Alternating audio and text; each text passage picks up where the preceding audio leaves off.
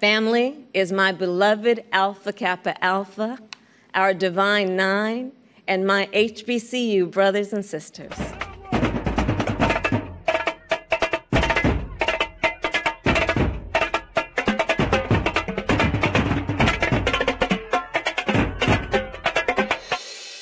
Glenda Carr, President and CEO of Higher Heights. The announcement of Senator Kamala Harris was highly anticipated, right? And it wasn't anticipating necessarily her name, but it was the fact that there had been months of speculation of which woman would Vice President Biden pick.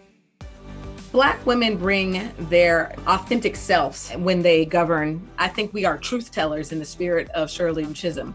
As you know, Black women literally will speak truth to power. And they do that as advocates, they do that as activists, and they certainly bring that to city halls, state houses, and Washington in a very unique way. And when they fight for issues, they center the issues of the experience that they come from, but they also are fighting for the full nation.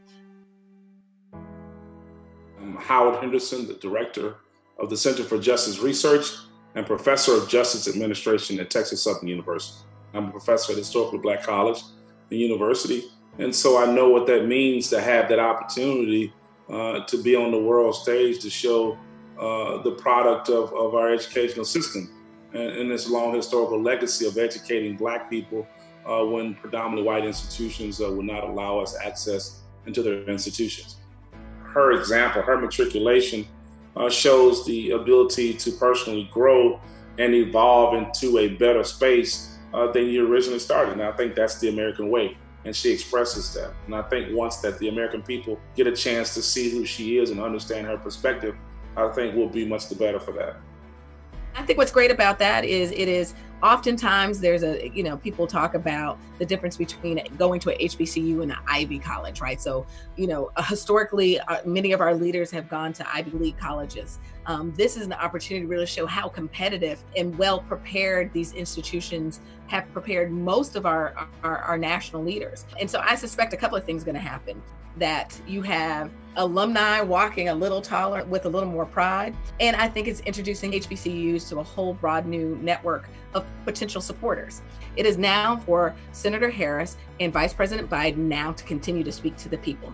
And our goal as informed voters is to have a dialogue back and to ask questions, clarify the questions about her record and places where you are. But I will certainly share with you that her breadth of work and depth of work is centered in progressive policies that, frankly, Higher Heights believes are beneficial for Black women, our families, and our communities.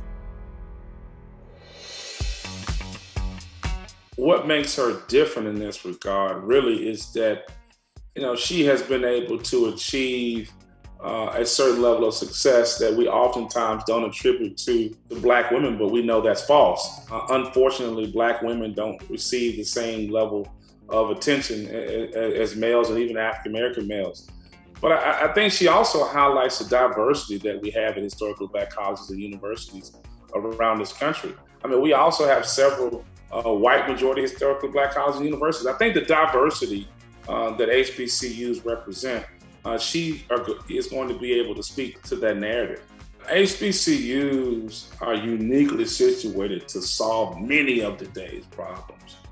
If you look at what's happening around us, you see record unemployment, you see pandemics, and you see the African-American community being directly impacted in both of those spaces. If you think about who is going to solve the problem, you think initially about historically Black colleges and universities because we share the lived experiences with many of the folks who have found themselves on the negative end of these realities as we see them today.